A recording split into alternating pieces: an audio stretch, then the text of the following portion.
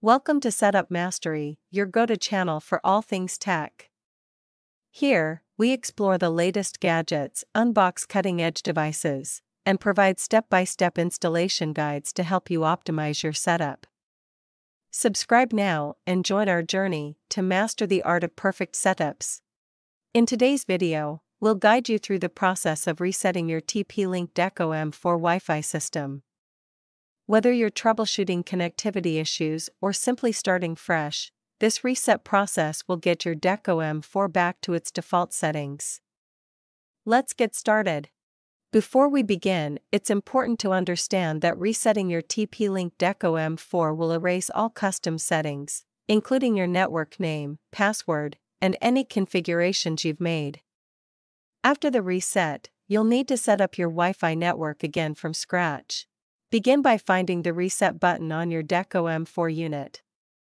This small, recessed button is usually located on the underside or rear of the device. You'll need a paperclip or a pin to press it effectively. Next, press and hold the Reset button for approximately 10 seconds. Watch for the LED light on the Deco M4 to begin blinking red, indicating that the reset process has started. Continue holding the button until the light turns solid yellow, which indicates that the reset process is complete. After the reset, the Deco M4 will reboot and return to its default settings. You'll now need to set up your network again. To do this, open the Deco app on your smartphone, and follow the on-screen instructions to reconnect your Deco M4 to your modem and configure your Wi-Fi network. Once you've completed the setup in the app, your TP-Link Deco M4 should be back online with your new network settings. Make sure to reconnect all your devices to the new Wi-Fi network you've created.